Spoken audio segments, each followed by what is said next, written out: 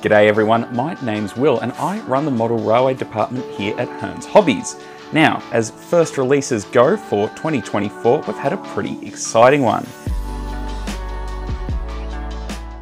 These are the LF and MF sheep and cattle wagons from Ixion Models. Now these are in HO scale and they're ready to run, and they come in several different pack options. Now, these models represent, well, like I said, a sheep and a cattle wagon. Now, they were introduced in 1928 as MM and LL sheep and cattle wagons, and then they became the LFs and MFs, and then post-1979, the VSBYs and VSAYs.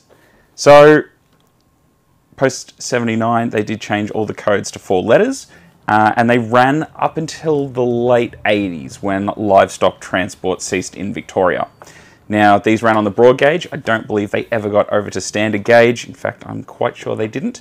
And there was about 50 of each made in real life.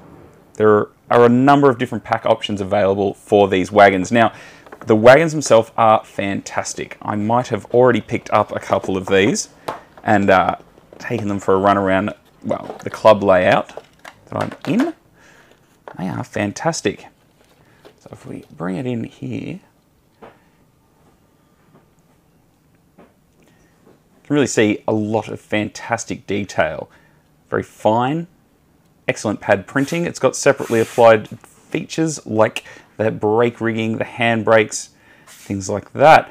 The other side of all these wagons, it doesn't have the doors. Now that's so you can fit loads. So if you want to go with, say, the Woodland Scenics sheep loads, or even 3D printed ones, you do have those options. However, if you don't want to do that, well, once you have, they do of course come with the doors. So these ones go on nice and easily. They'll go on with a little bit of, well, a little bit of glue and glaze is what I used on my own ones, and it was a very easy, simple process. You just apply it with a toothpick. So let's have a look at the MFs as well here. Much the same as the LFs, they are very, very well detailed. Same kind of features. They've got all the brake rigging. They've got all the separately applied decals and features, or decals and bits and pieces. They, of course, do have the doors missing as well, so you can easily add a load in there or extra weight, as these do roll very well. They have got fantastic bogies on them, and they are a little bit light because, well, as you can see right through them. So if you do want to add weight to them, you absolutely can, whether you use liquid weight or the wagon loads and things like that, just to help them have slightly better adhesion to the track. But having said that, they do roll incredibly well as is.